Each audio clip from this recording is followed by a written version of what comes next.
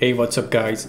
In this video we will install SAP ABAP trial 1909 on Ubuntu. I have included 3 links down below in the description for detailed instructions on Docker installation, ABAP trial container deployment, and a link to blog on this video. There is a detailed summary of system requirements in the link below, but in short, we need a quad-core CPU or higher with 16 GB or more RAM and 150 GB disk or more. I have divided installation process in 2 parts. First, prepare Docker container environment in Ubuntu, and second, deploy ABAP trial Docker container. So let's get started. The very first step in the installation process is to update apt package index using sudo apt update. Need to use the password.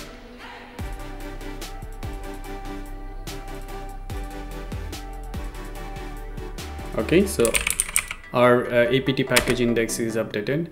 Next, we need to install a few prerequisite packages required for Docker container environment, and that we will be doing it with sudo apt install. The packages we need is apt transport, https, and ca certificates, curl, gnupg agent, and software properties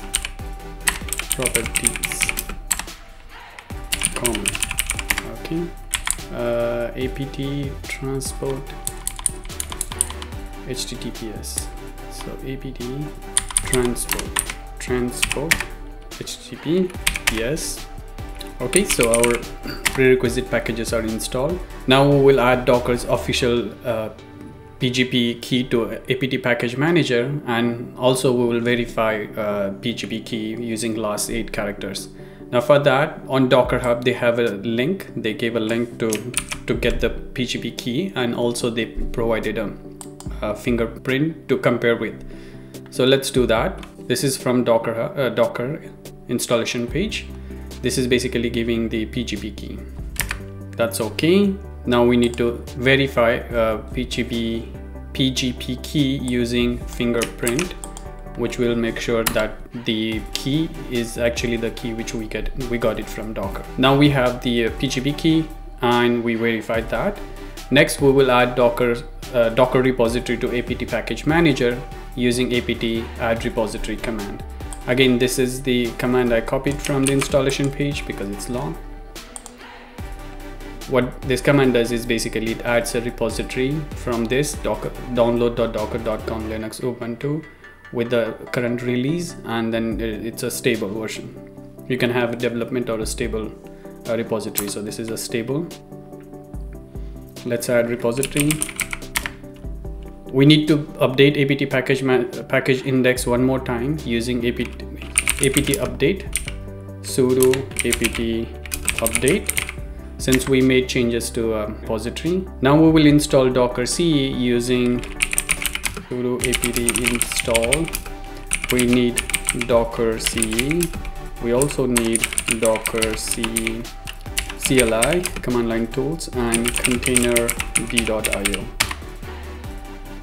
Yes.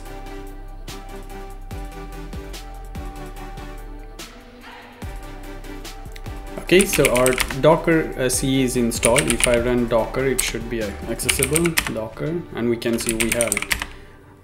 However, there is a problem. So if I try to deploy, let's say Docker, let's say ps-a, we try to see all the Docker containers, and as you can see it says permission denied because the user is not part of a Docker group. So let's fix that, and we can do that by adding our user to Docker group. So that we can do it with usermod -ag docker group and then the user. Okay, now since we are part of a Docker group, let's reboot our system and try to log in back.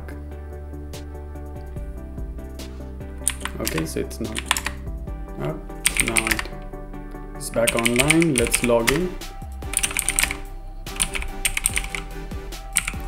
Now the same command, if I do docker ps-a, we should not see an error message like what we saw earlier. We got the permission issue. So that's it. We have successfully installed Docker CE. The last step in a Docker installation process is to log in Docker Hub using Docker credentials, because ABAP trial Docker image is not available for anonymous users. So that we will do it using Docker and login. This will prompt for Docker Hub user ID and a password. So enter user ID and a password. Okay, apparently my password is wrong. So let me try one more time. Okay, login succeeded. This concludes our Docker container environment installation. Now we have a working Docker container environment, and let's move on to the ABAP trial. First thing first, we need to pull ABAP trial Docker image from Docker Hub using command docker pull. So first thing we need to do is we run docker pull store SAP Labs ABAP trial 1909, hit enter, and this will start pulling image from Docker Hub. The image is about 23 GB, which you can see it here, which will take about half an hour to 45 minutes. So the download took about 25 minutes to complete. Now moving on, the ABAP container is a special container and requires a few kernel parameter updates in host and in a Docker container. These parameters either can be updated directly in syscontrol.conf or directly on a command prompt while deploying container.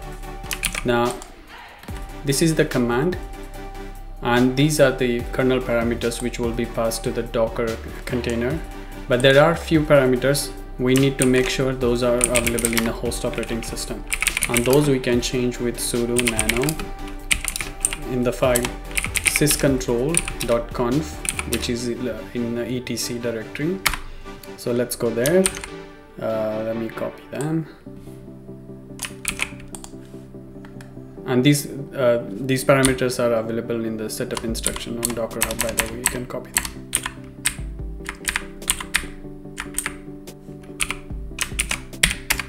So that is a prerequisite to run our container. Now we can run our Docker container, which is again the same command with bunch of kernel parameters to the Docker container, the Docker container name here, the host name, and bunch of ports. So these ports we use it to connect our SAP GUI or to deploy Fury Launchpad and so on, and the Docker image which we pulled earlier.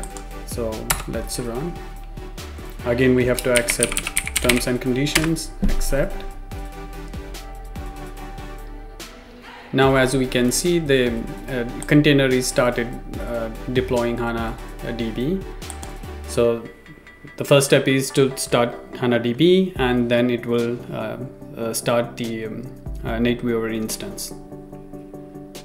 So let's give some time. It will take about 15 to 20 minutes based on your system resources.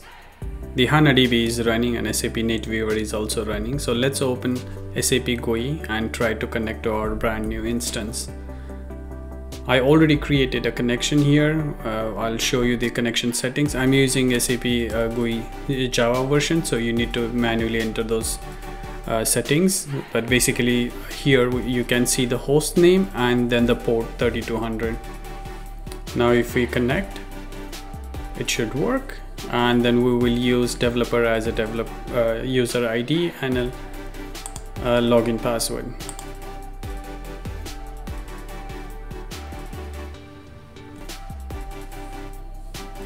We can verify the product information by going into system and system info and looking at product versions. Here we can see ABAP platform 1909, SAP Fury Gateway 6.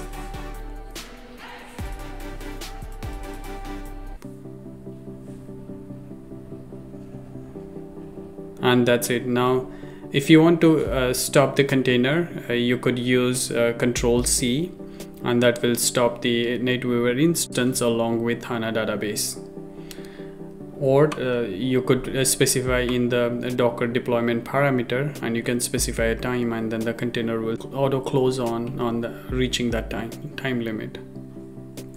Okay, so whenever we deployed our container, ABAP container, you need to keep your session open, and then you have to access your SAP instance. And I kind of get annoyed by keeping my session active.